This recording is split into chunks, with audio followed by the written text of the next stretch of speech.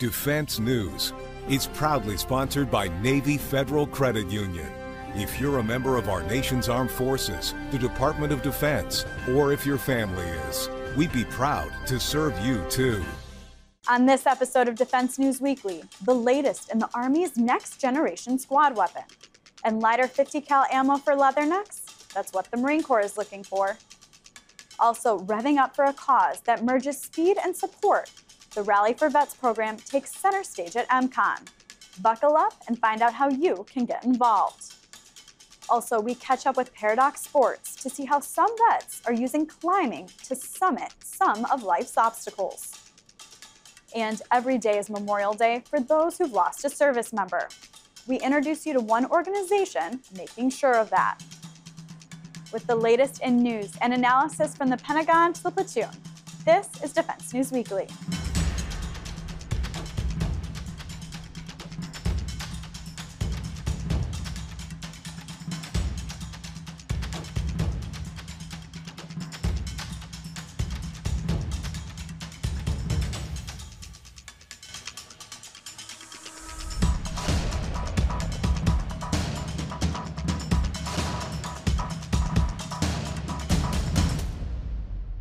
Welcome back to Defense News Weekly. I'm Andrea Scott.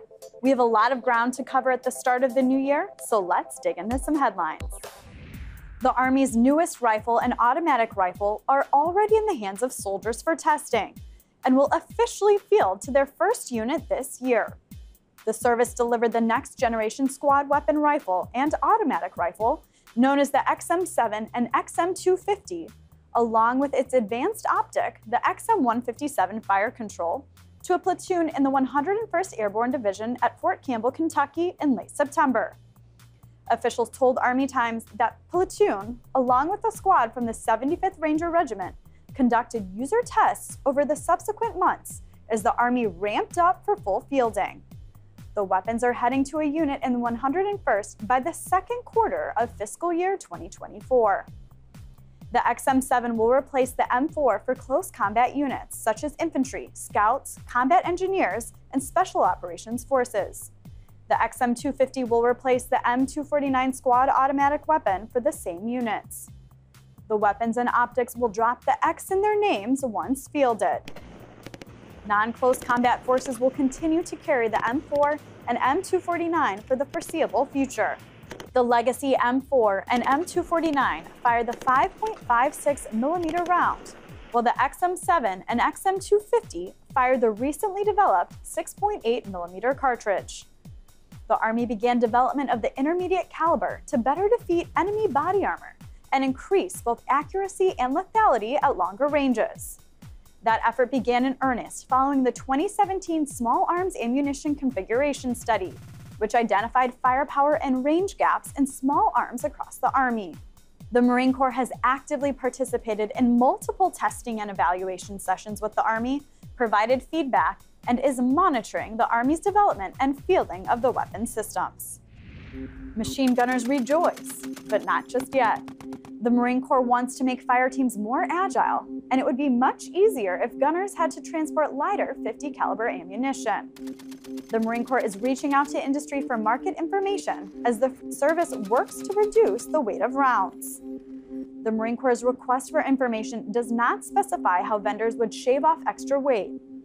In recent years, the service has looked into using polymer cartridge casings rather than the traditional brass ones. The Corps anticipates the lightweight 50 caliber ammunition would be delivered to the fleet by the end of 2026. All this talk of rifles and ammunition has us wondering, what's your favorite military firearm? It's gotta be crew-served or smaller. Give us a call and leave us a voicemail at 540-753-0567. And maybe your response will air on a future show or on social media. And now more from the recent MCON conference in Las Vegas, where military community was the theme. If you're feeling the need for speed but still feeling unfulfilled, there's a program out there that could be for you. Rally for Vets uses the rush of the racetrack to drive toward a future free of veteran suicides. All eyes at the recent MCON conference in Las Vegas were on the organization's Corvette on the show floor, and the program's founder spoke to Military Times. our Rally for Vets program is it has a couple of dimensions. One of the dimensions, of course, is on-track racing. And we just finished our third year event at Summit Point Raceway, which is just outside of Washington, D.C.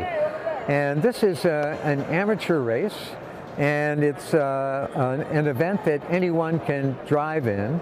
You don't have to be a licensed driver. If you had a race car, you could bring it, but most of our participants bring their daily drivers. And so it's a way to get a feel for what it's like to drive on a racetrack in a very safe and controlled manner. So for the participants, it's the opportunity to drive in that kind of an event.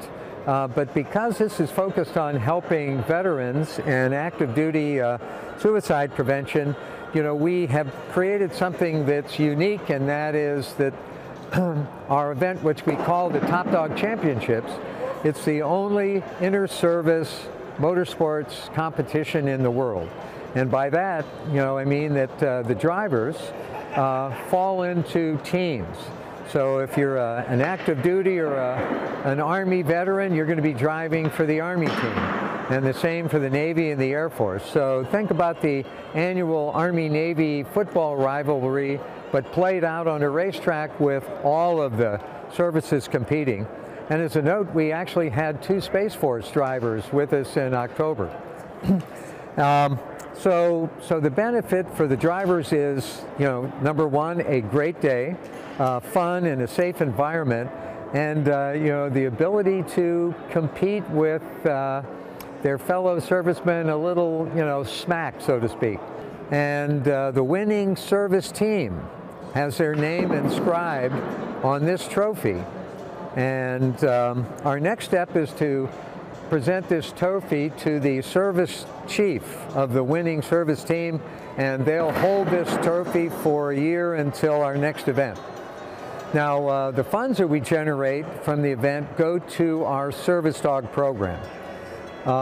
We're working with another charity called Veterans Moving Forward, and Veterans Moving Forward trains service dogs that they provide to service disabled veterans cost-free. And our dog that's in training right now is named Woody. He's 6 months into his 2-year training program, and we so far have raised and donated $15,000 out of his $40,000 training cost. So for the veterans and active duty military guys, it's a great day on a great track. For the charity, it's an opportunity to raise money and help a disabled veteran. So that's what it's all about. It's, you know, it's fun, and we would encourage anybody that's interested in coming out and having a day at the track, even if you've never driven what we call a high-performance driving day. You can come out, make a donation, we'll put you in this car, and if you have no experience, we're going to give you a driver. So there's going to be an SCCA trained driver sitting in on the seat right next to you. So one thing we need is we always have room for new drivers. Of course, we're looking for sponsors that would like to connect with the veteran and active duty military community. And so there's a number of ways you can support the program. Number one, you can be a driver, but we also have a couple of other events, you know, that are focused on bringing awareness to veteran suicide issues outside of actually driving on the track. But if you're interested in connecting, just hit us on the website, or you can email me personally at robert.rallyforvets.com, and I will connect with you straight away. There are many ways to get involved. Learn more at rallyforvets.com. And when we come back, could you use the outdoors to help you recoup after service? Check out a group aimed at taking vets to new heights.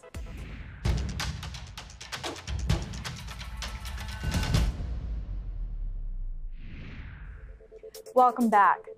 After an Army veteran suffered a traumatic injury in Iraq, he went on a personal journey of empowerment and found healing in the outdoors. The experience ultimately led him to establish Paradox Sports, which helps veterans explore a similar path. Military Times' John Simpkins spoke to a member of the organization's board of directors at the recent MCON conference in Las Vegas to learn more. Okay, so I am here at the booth of Paradox Sports. They are an organization that works with a lot of adaptive athletes, including veterans. And I'm talking with Jen Nam, and she is going to walk us through some of what what Paradox Sports has been working on. First of all, how did Paradox Sports get its start? Our origin story goes back to one of our co-founders, DJ Skelton, who's an Army veteran. And DJ, unfortunately, had a pretty traumatic military accident while deployed in Iraq. And coming out of that, as a veteran who goes through something very traumatic, he faced a lot of physical injuries, to the left side of his body. He actually has a glass eye now, but I think also with that, there's a lot of emotional and mental trauma that goes with going through something like that. And DJ, with the background of, as a kid, spending a lot of time in the mountains and outdoors, he thought through, how can I help my brothers and sisters in arms who are going through really similar journeys? How can we build community and empower veterans and others to lean into the outdoors and really find this healing? It's a national, really sort of set of activities. Even though the organization's based in Boulder, we launched various rock climbing and ice climbing initiatives from Yosemite to Smith Rock, Ouray, and really it's a time and space for everyone from all different kinds of skill levels to just spend time outside. I think really connect with one another, storytell, get to know one another, and I think once everyone puts that harness on, they get tied up to a rope. We're all equals. Gravity is hard for all of us, but I mean, what DJ has built is really this incredible space for us to just share stories and build friendships. So you have gone on a couple trips yourself. I'm in my personal life have benefited so much from the outdoors and just the mental relief and the physical relief that comes as a part of that. What have you experienced on those trips that has been evidence of that therapy for veterans, whether it be mental, physical, whatever it may be? You obviously talk about community building too along the way. What have you seen with your own eyes in terms of the impact to those people? Yeah, I think climbing, it just has this almost this transformative power where it's you and this obstacle, it's you and this rock, and when one is at the base of that rock and they're tied in, it's really just how am I going to get myself up to the top of this? And everyone goes about it a different way, everyone has different challenges, but there is just sort of this internal sort of process that happens where you're just testing and risk-taking and figuring out how do I get myself up this with the abilities that I have, and just sort of witnessing that power and that focus and that accomplishment is just, I think it's so powerful and cool to watch. And then even though the climbing is done in an individual capacity, I mean there's a belayer there obviously, but no one is really climbing for that person. There's also this sense of support, everyone who is at the base of the rock that's there is cheering them on in a very positive and supportive way. And so even though it's an individual thing, it ends up becoming this whole community activity. And there's just a sense of irreverence, I think, in that whole experience, and it's pretty awesome. So what are you hoping to accomplish in the future? What does the future hold for Paradox Sports? I think similar to other nonprofits, we have had a bit of a hard time with COVID, although, I mean, the pandemic did encourage a lot of people to spend more time outside, but just in terms of fundraising and hitting certain goals, we are moving a little bit slower than we have in the past, and I think we'd love to continue to build our community, get even more people out into the climbing outside in the adaptive community. We'd like to potentially explore other locations and just keep building our trips and figuring out other ways to bring folks in. Excellent. Now, before I let you go, I'm looking at this sign back here, and it says, "Come summit the Grand Tetons with us." One of the, if not the best mountain range in the United States, one of. Can you tell us a little bit about this and when is it, what is it, and what does that look like? Yeah, I believe it'll happen over September 11th weekend. And it's this annual trip that Paradox Sports does, and it's focused on the veteran community because Paradox is really adaptive climbing more broadly. But this trip in particular will be for veterans, and it will be a pretty gnarly couple of days, I think actually several days, where folks will have the opportunity to do some training, skill learning, depending on where they are. And then some of the Grand Teton, which, as you said, is one of the finest mountains. Personally, my favorite mountain range in the United States. I've had the pleasure of climbing this Burley Mountain myself. And really, I think, based off of what I've heard from other people who've been on this trip, there is sort of this transcendence of conquering this major mountain, but then doing it alongside your brothers and sisters where they have a shared context, they have similar history to you. I've been told it's a really powerful experience, and I'd like to go next year. Outstanding. Well, I'm hoping to go, and I'm hoping to see you there. So thank you, Jen Nam, and love what you're doing with Paradox Sports. Thank you. Appreciate it. Thanks, John. Stick around. There's more Defense News Weekly after the break.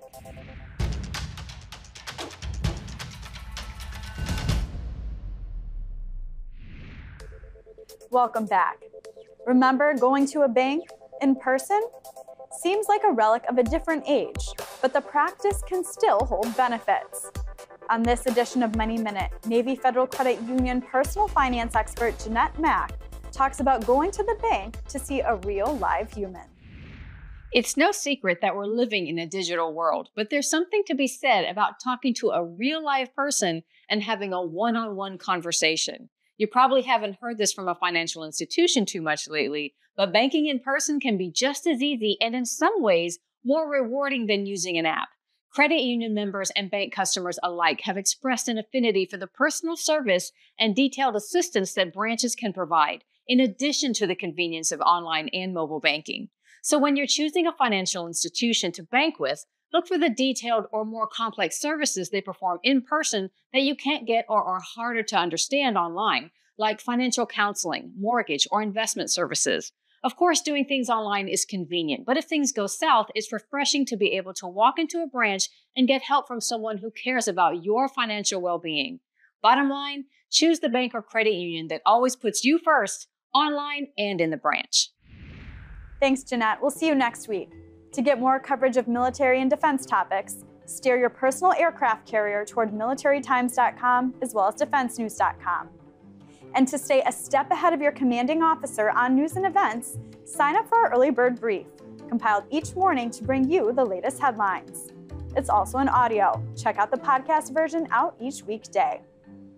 And if social media is where you collect your daily intelligence, follow us on YouTube, Facebook, Instagram, and X, formerly known as Twitter. And like most junior service members, we're on TikTok, so go find us there as well. And when we return, a group with a mission to keep the memories of fallen service members alive. We hear from the founder about one organization's work.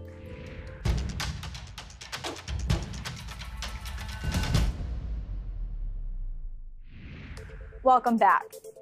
Memories of Honor is a nonprofit in Nashville that commemorates fallen service members and provides support to their families. The organization strives to spread the message that every day is Memorial Day. They had a presence at the recent MCON conference in Las Vegas, where we caught up with their founder. Memories of Honor is a national nonprofit that honors and recognizes our fallen service members and their families, not just on Memorial Day, but 365 days a year. So we use athletics, entertainment, and special events to create living, breathing memorials so that no loss of life, whether in or due to service, is ever forgotten.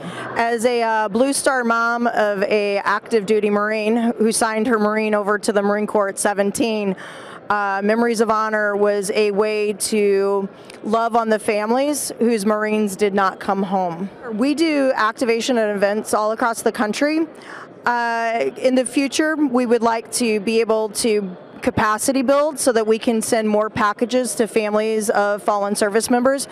Most, if not all, of the events and activations that we do across the country, there is a we call them remembrance packages, where tangible things are mailed to those family members along with handwritten messages of love and gratitude by the attendees. It could be something as simple as a challenge coin. It may be a t-shirt from an event. all the way to a game day worn jersey from a football game, to banners that from a Grand Prix race. So there's always something that family receives from us that has to do with that event. So to learn more or to have your loved one or your teammate added to our national database, you can visit us at memoriesofhonor.org, go to Honor a Fallen, and then register a hero. And that's how you can add them to our national database. No matter where we are in the country, no matter what we're doing, somebody somewhere will be reading, seeing the faces of our fallen, no matter the circumstances of their loss. Whiskey is a drink that is used for celebrations, but it also can be a crutch during low points. Spirit and coffee company 22 Salute strives to shine a light on that kind of issue and creates drinks to bring awareness to veteran suicide. It also prints out information to the suicide hotline on its bottles and encourages individuals to pass up the bottle if they're using it as a coping mechanism. Here's more from their founder.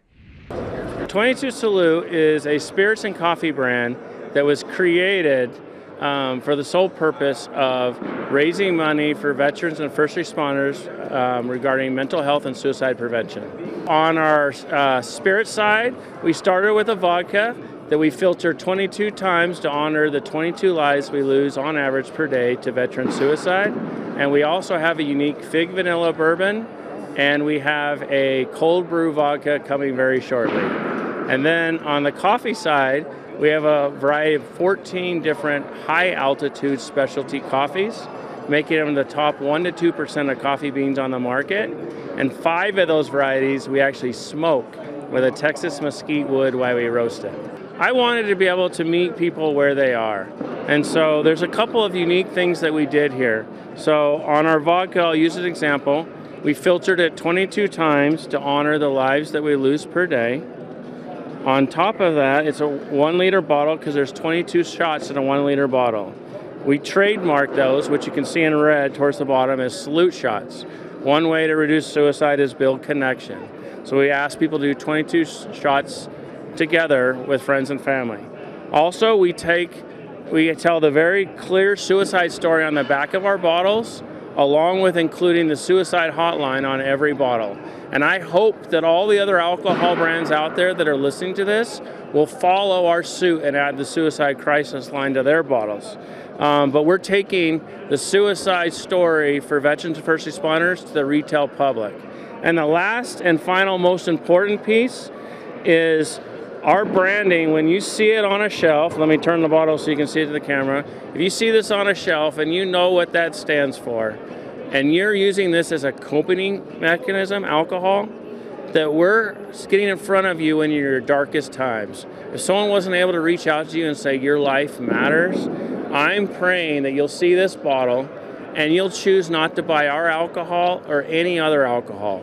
You'll know your life matters. You'll walk out, not buy anything. You'll either call the suicide crisis line that we print on our products or reach out to a friend or someone else who can get you some help, including the Veterans Connection. We want to save lives, not just sell a product.